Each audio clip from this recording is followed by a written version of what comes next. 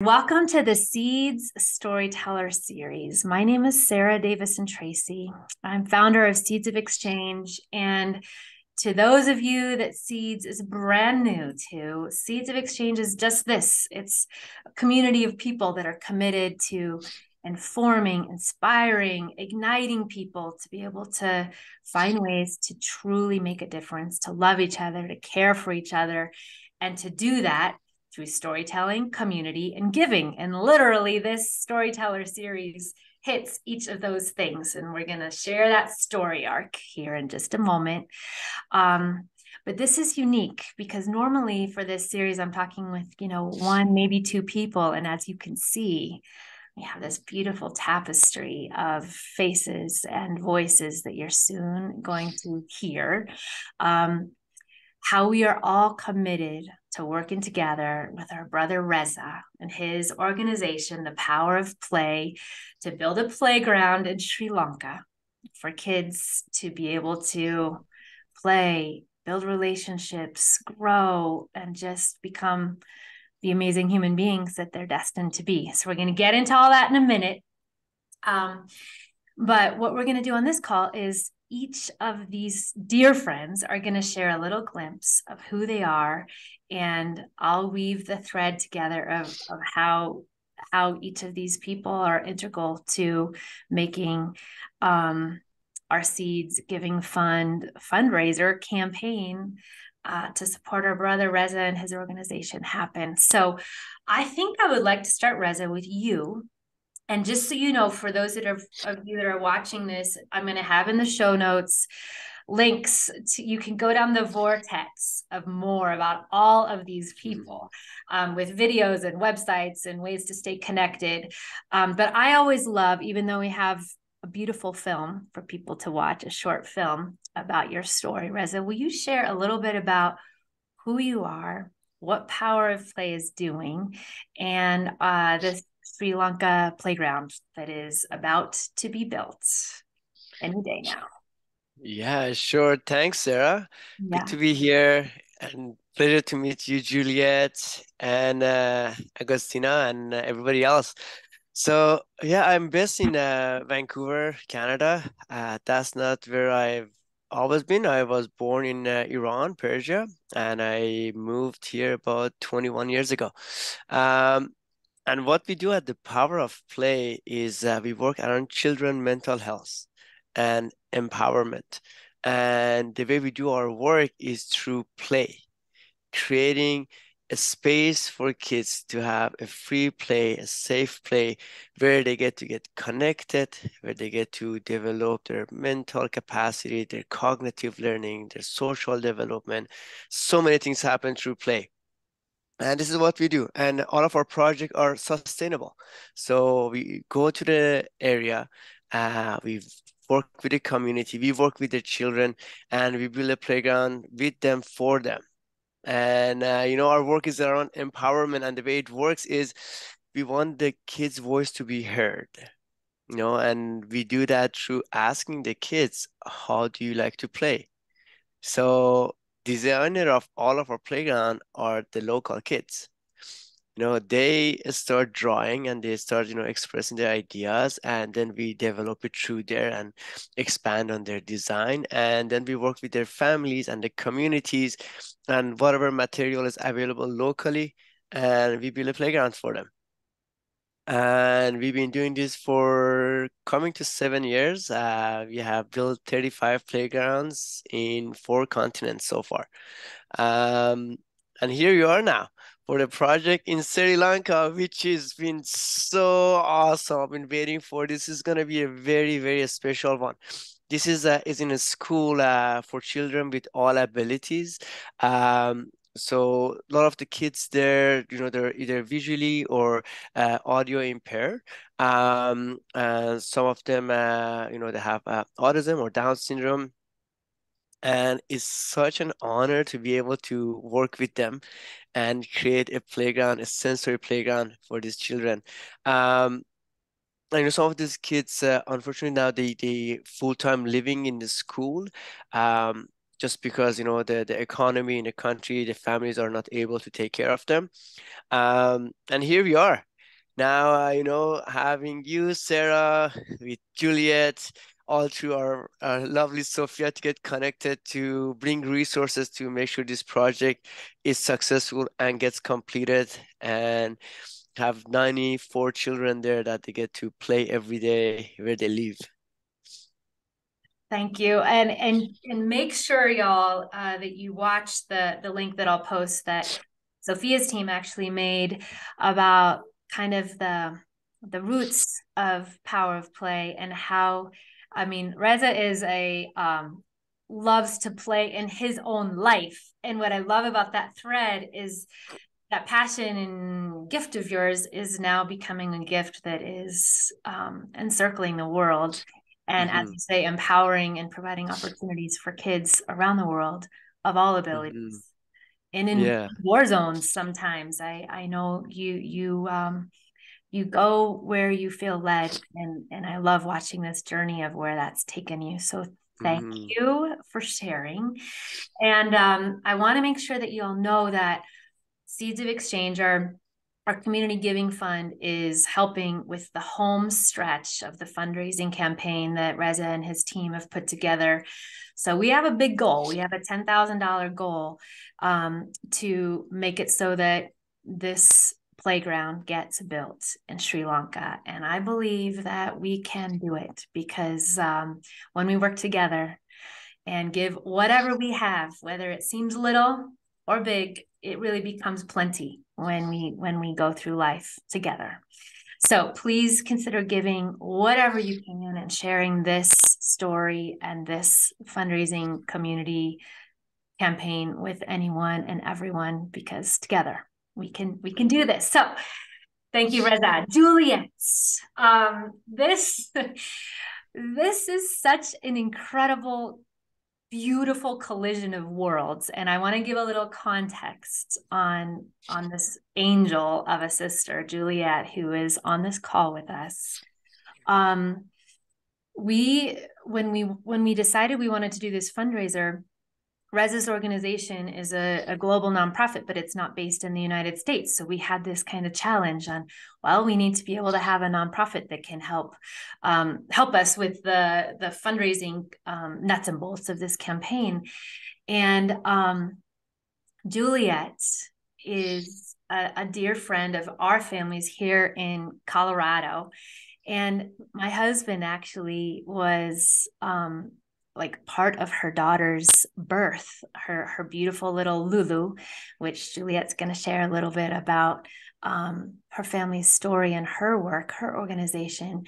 But the family ties between Juliet's family and mine are tight, and she and her husband Jason are two of the most dedicated, tenacious, compassionate, extraordinary people that I know.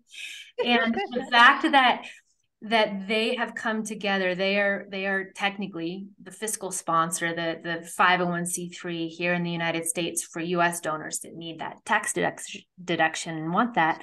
They're making this fundraiser possible. So just on a nuts and bolts, thank you for that.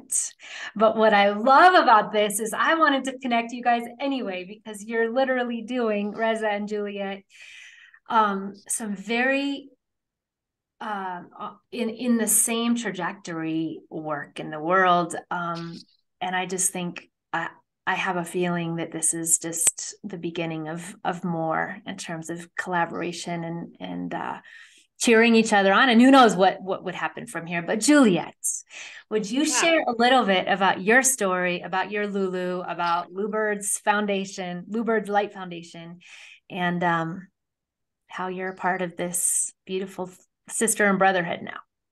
Yes, I would love to. And I'm so honored to just be a part of this group. And as Sarah said, we are connected. Her husband, who is still a huge part of my daughter's life. I just love how this has all come together, and all those compliments you gave my husband and I, brings tears to my eyes, because it's all because of my little angel.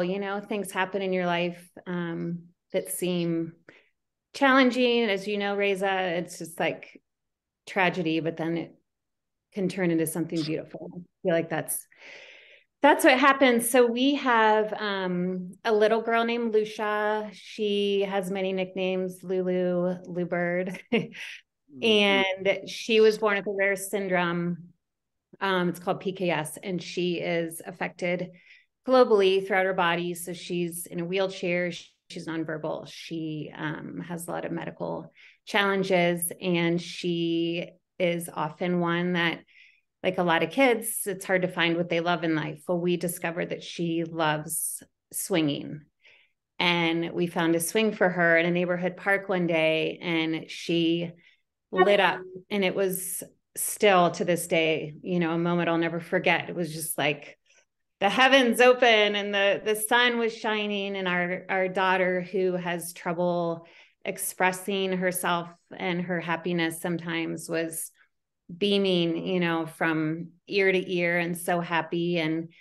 And that opened our eyes to, hey, play it's so important, you know. And as you said, Reza, it's everything to kids. It's communication, it's connection, it's development, it's socialization. For many kids like my daughter, it's therapy.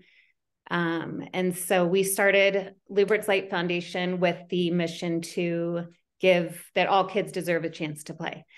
So we built a inclusive playground in Denver, and it's been very successful. And the people that we've met and the kids and families that have been a part of our playground, it's been awesome. And I feel so fortunate to have had Lucia to open up our eyes to this journey of what is important. And something so simple as play, I think, is often overlooked. And so we are so grateful to be a part of your organization. I love what you do as well, because like you said, it's playground and play is so invaluable to kids. And I'm so excited to be able to be a part of this and give those kids who I didn't know they were living there an opportunity to just be kids and explore and grow and have those connections with each other. So yeah, it's amazing. Thank you. Thank you. Thank you. Again, there's so much we really cannot do alone, and together what is possible is something like this. So Juliet, you and Jason and Lulu and Lubirds Light Foundation is truly now just an integral woven thread to this incredible endeavor. So thank you for who you are and how you do it, and being a part of this with us. Thanks. Yeah. Sofia.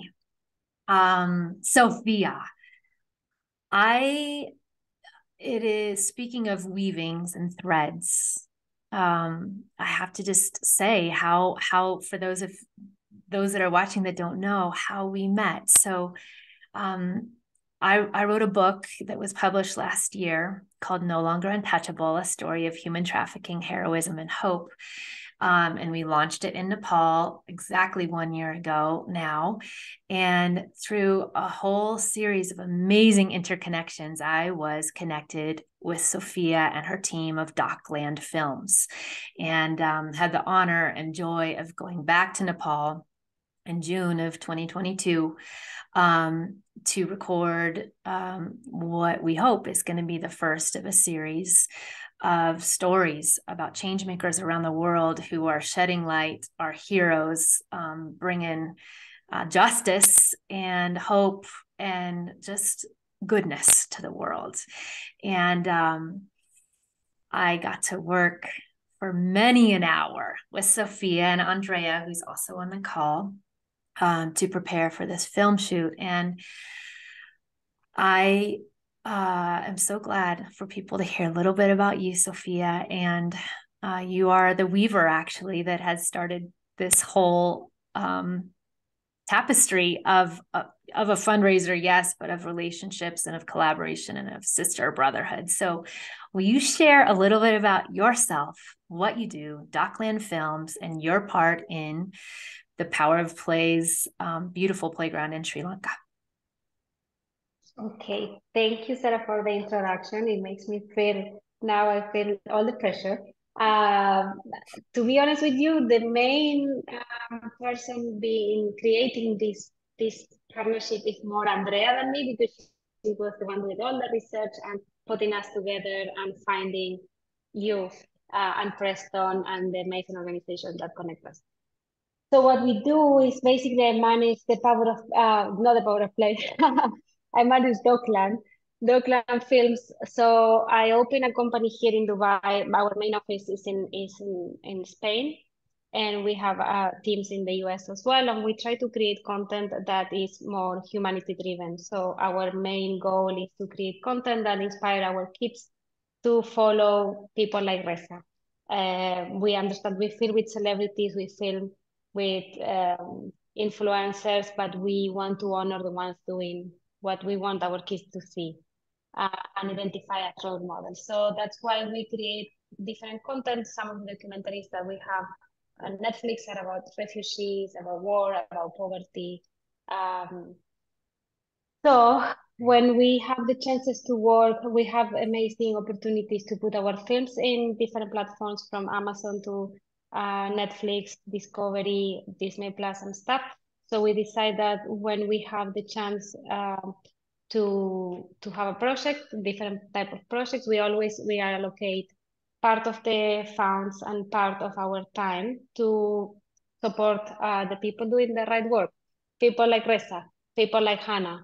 Hannah is the one in the documentary of human trafficking. So that's why we are here. We want to make sure that organizations like the Power of Play have the chance to amplify their voice through media. We know that video is one of the most, has the highest engagement. So in marketing is kind of a luxury for most no-profits. So we want to make sure that because we have an amazing, and you have met them, you met Robert, you met Steve, amazing filmmakers from all over the world that works in Hollywood, that works in Australia, they work in London, that they work in different parts of the world. And when we have time, basically, Andrea and now Agus are the ones that say, okay, guys, are you available to go to the next project? This is what we are doing, and this is where we are going, like Sri Lanka now is. We want to create this playground. We want to highlight the partnership between the Power of Play and an organization that helped the Power of Play last year, and see what we can create so more people know about the Power of Play. Because as you know, you can be an amazing nonprofit, but if no one knows about you, no one is going to donate. And they survive based on people listening what they have to say. So we want to, they have their own voice. We just want to amplify it. So create content that could be engaging so they can attract more people, like Juliet now, that this is, oh, okay, we are aligned with with what we are doing and what the impact that we want to make. The mission is the same. And that's why we love doing this. We put people together with the same cause and we try to see what happened. And so far, beautiful things are happening. So we're very proud. Yes. And you are going to be in Sri Lanka with Reza, and your Dockland team and the Power of Play team will be all together to help film and, as you say, amplify the story, right? Yes, exactly. If you think about it, as Juliet said before, and youth as well, it's all about collaboration. So the only way that we can do this is because Reza has this amazing team from the board of directors in his organization. People, I mean, there are people taking calls at 5 a.m., 11 p.m., and the kids from the universities designing these playgrounds in China, in Canada, Agustina and Andrea booking flights, finding visas, making all the arrangements. So it's a teamwork, and we cannot do anything if we don't have people committed like you, like Juliet, like Agus, like Andrea, and yeah, that's the most important thing, to make sure that everyone understands how important it is that every single one of us has a huge, gigantic role here. Yeah. And yeah, just want to honor that. Yeah. Thank you. Well, I'm ecstatic that we will get to be able to, at some point, see through pictures and videos what is about to happen. So Reza, real quick, the dates that you guys will be in Sri Lanka and building this playground are what? Sorry, thank you, Sofia. And one person that's always up 5 a.m. and 11 p.m. is Sofia with her time difference, always making everything happen. No. The love she has for our planet is just unreal. Yeah. So I will arrive on March 1st and I'll be there until March 23rd. Wow. I'm so wish I could be a part of that on the ground with you guys, but it's going to be amazing to watch. So for those that are watching this after those dates, just know that we're running this fundraiser all the way through April, because we are committing to do whatever we can to raise this last $10,000. And you can donate from anywhere in the world if you have a currency other than dollars. This is a global endeavor.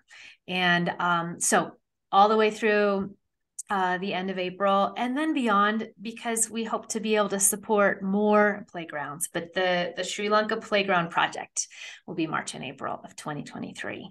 So Sofia has said that she'll be getting us a few little clips that we can watch and witness a little bit from halfway around the world for us in the States, what is about to happen in Sri Lanka. Now, before we wrap up, Agustina, sister, I would love for you to share a little bit about your part in Dockland Films and what your favorite part is, since you have an inside view of this beautiful Power of Play project in Sri Lanka. Thank you, Sarah. I started working for Sophie 2 weeks ago. I'm very happy to be part of this. I am a mother of 3 children, so I find it very inspiring, really. So,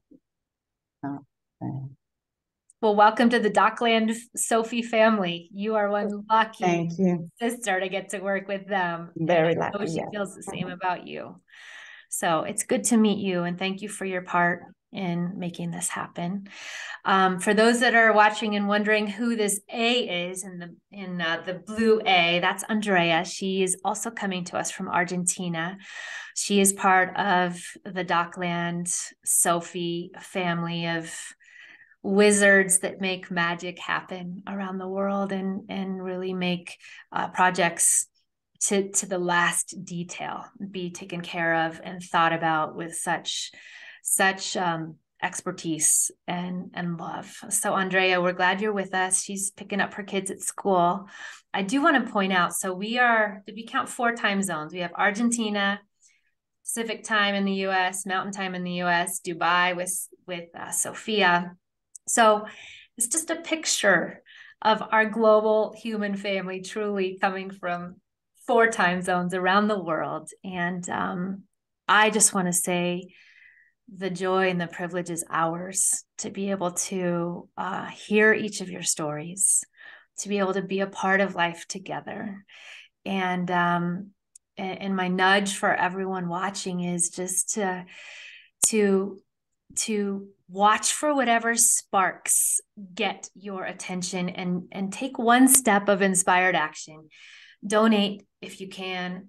Share this story far and wide. Share this fundraiser. Share whatever has moved and inspired you, because these people, I wish we could go for hours because we just caught this much of their stories. But I believe very much that we find our own stories in the stories of each other. So if Juliet, Sofia, Reza, Agustina said something that inspired you or brought a tear to your eye or gave you a spark of something you would like to do in your life, as Juliet said, sometimes our ways to make a difference come from pain and difficult things in our life. So if that's happening for you, that can also be a beautiful way to share some love with the world from your own challenges or people that you love who are suffering. So Thank you to each of you guys